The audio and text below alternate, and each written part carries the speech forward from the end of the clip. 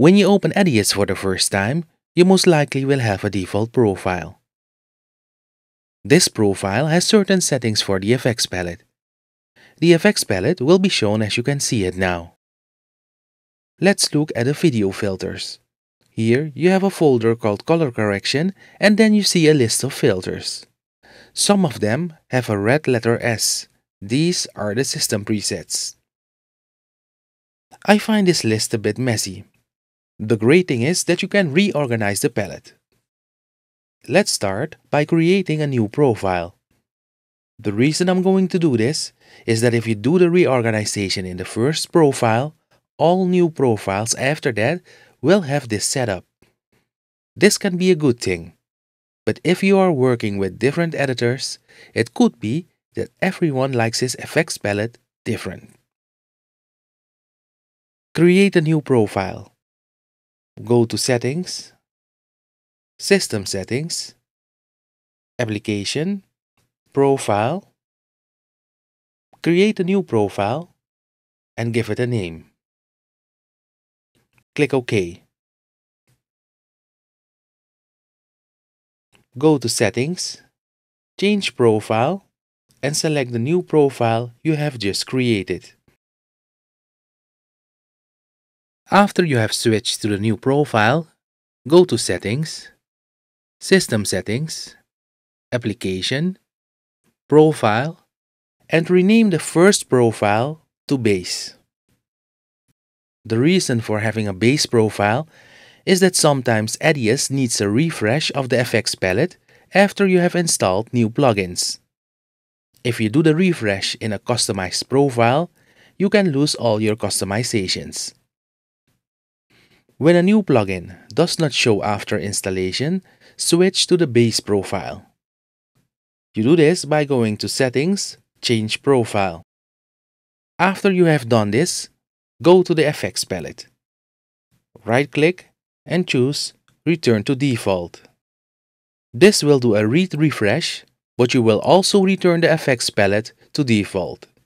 Your new plugin will now be visible in the effects palette. After you have done this, switch back to your custom profile. Let's go back to the effects palette. Click the padlock icon to unlock it. Put the effects palette in Effects View by clicking this icon. Select Video Filters.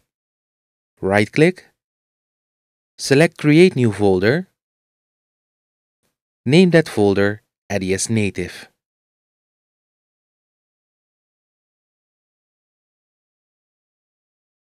Click on Video Filters. Shift-select all filters and drag them into the EDIUS Native folder.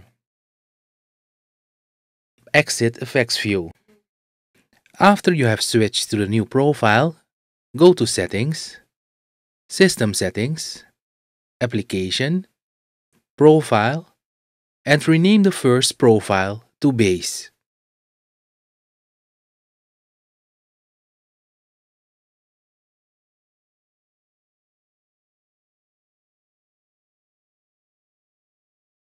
Put the effects palette back into Effects View and Control-click select all filters with a red letter S.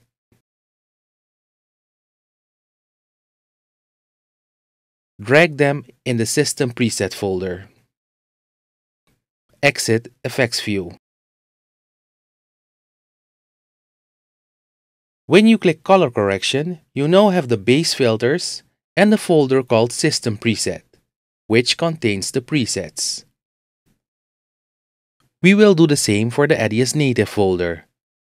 Click it, select Create New Folder, rename this folder to System Presets.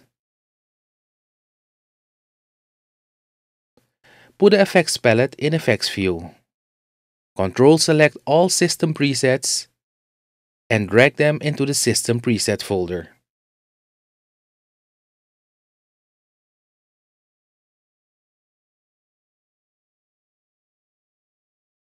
Exit Effects View. Click the top folder Effects. Create two new folders.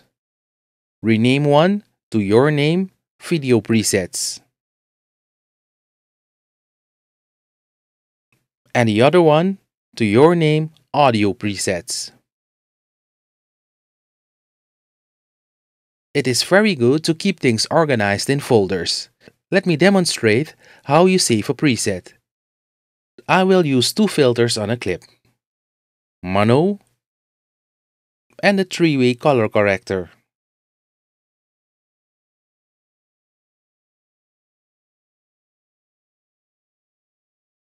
Go to the FX palette, select your Video Presets folder.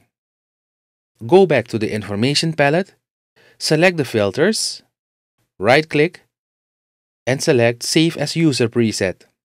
The preset will go into the folder and it will be ready to be renamed. Every user preset will get the letter U. There could be times that you forget to select the folder first in the FX palette when you are editing. No worries, you can reorganize at any time. It doesn't matter where a preset is saved in the FX palette.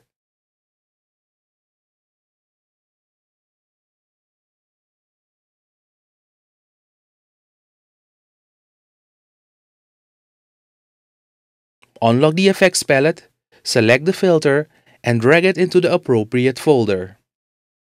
You can do the same with audio filters. Remember to back up your presets on a regular basis.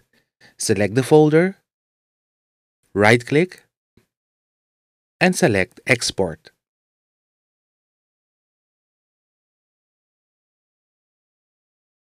Keep your FX palette organized and happy editing.